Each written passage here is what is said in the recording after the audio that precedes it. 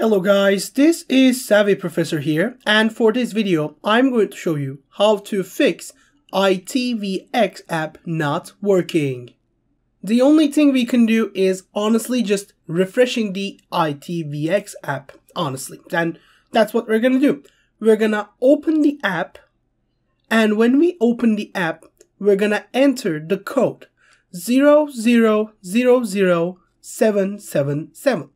This code is a special code that clears the cache of the app and should help resolve any issue specific to the app.